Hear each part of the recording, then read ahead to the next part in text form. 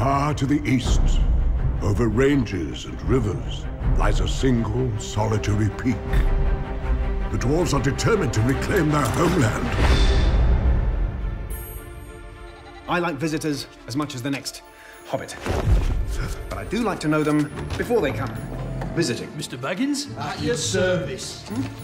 I'm surrounded by dwarves. What are they doing here? Oh, they're quite a merry gathering. So, this is the Hobbit. You asked me to find the 14th member of this company, and I have chosen Mr. Baggins. Me? No. Hobbits can pass unseen by most if they choose, which gives us a distinct advantage. We will seize this chance to take back Erebor! Here, Mr. Bilbo! Where are you off to? I'm going on an adventure! Mithrandir, why the halfling? Why Bilbo Baggins? Perhaps it is because I'm afraid. And it gives me courage. So this is your purpose, to enter the mountain?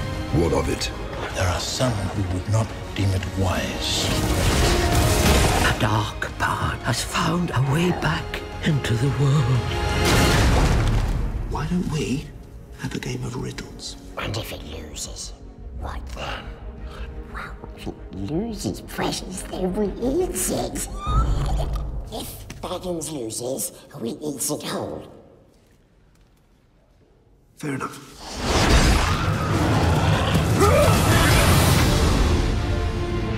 I will take each and every one of these dwarves over the mightiest army. Loyalty, honor, a willing heart. I can ask no more than that. Home is now behind you. The world is ahead.